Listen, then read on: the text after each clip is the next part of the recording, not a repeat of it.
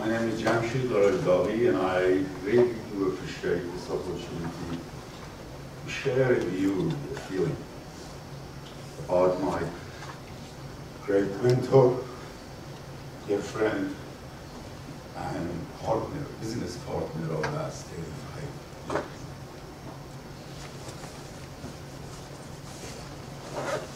He's not with us anymore, but his memory will live on. I will cherish it for the rest of my life.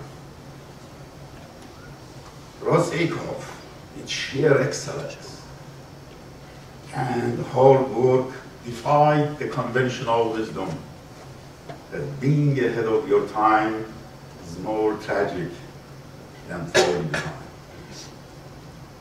But nevertheless, he had to fight, and he had to confront the old guard in every turn of his colorful career.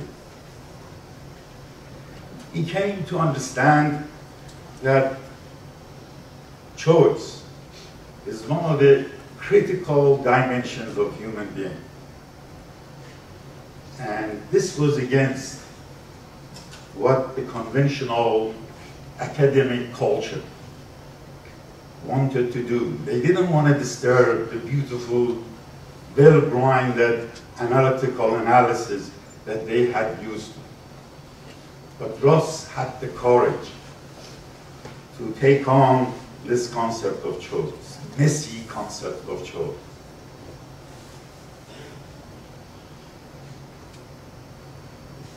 Ross had come to this conclusion that with the notion of the choice, social systems, they stay at the level of the complexity well above mechanical and biological thinking. And he felt a need to convey that message. And it was for this, to cope with this challenge, that he started to think about design.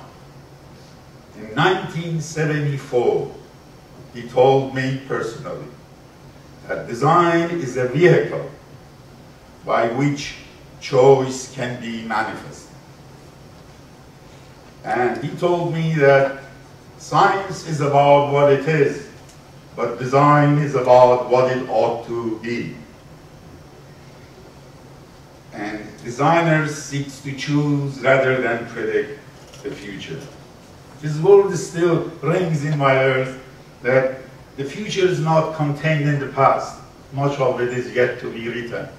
And the designers have a lot to say about this. Ironically, but not surprisingly, his interactive design, 35 years after its inception, is still more potent and more profound than what has recently emerged as design thinking. Ackoff's formulation goes much further than being just a vehicle for advancement of innovation. It aims at the core of social transformation, which was his lifetime passion. Ackoff, above all his greatness, was a great friend, wonderful friend, an exceptional human being. The world will be much less pleasant place to be without him. And I already miss him very dearly. Thank you.